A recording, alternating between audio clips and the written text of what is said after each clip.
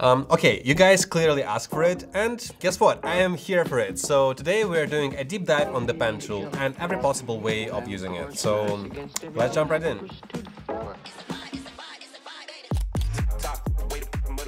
Let's start with the path animation. It can be super useful to create your custom backgrounds, apply some highlights for your text, or even create some visual effects, if you're into it. Let's go to our toolbar, click on the drawing tools, a rectangle, and make a box in your monitor by simply clicking and dragging. Double click on it and go to its settings, smooth the corners, adjust the opacity, and change the fill to your liking. Then go to the same drawing tool icon and select a pen tool. On the screen, simply outline the line matching the border of your box. And to smooth the line on the edges, simply click, hold, and drag. Once you finish your outline, type C to stop drawing. For this particular instance, I like to use the dual neon. Set your anchor intensity to about 50%, glow intensity to 30%, and make sure your trim path starts at 0 and the end at 99%. Then go to the beginning of your clip, set a keyframe on the offset and bring it all the way back. After, scroll until the end of the clip and bring the offset all the way up. If you notice that your line looks kind of funky, go back to the pen tool settings and set the element spacing to 25%. And just look at that, butter for my soul.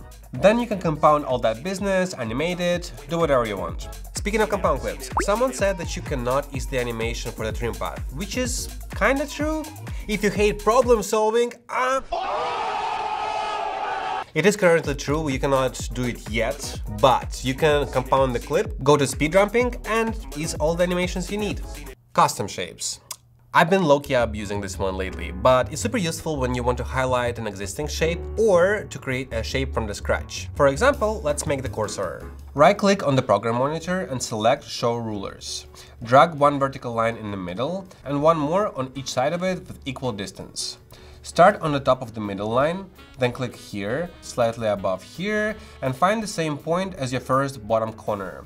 Filmora will show you blue line once you reach it. Then connect it all together, and here you go. That was literally the hardest part.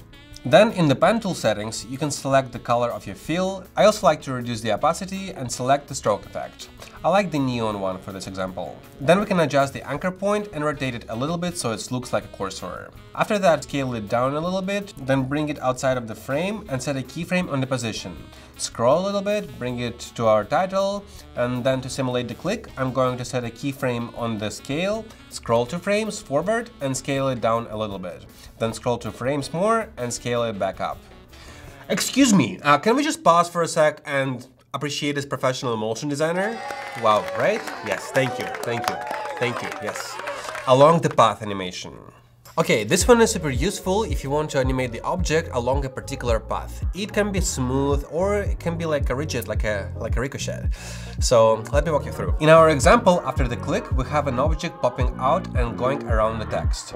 To make it, let's select our pen tool and draw the path we want.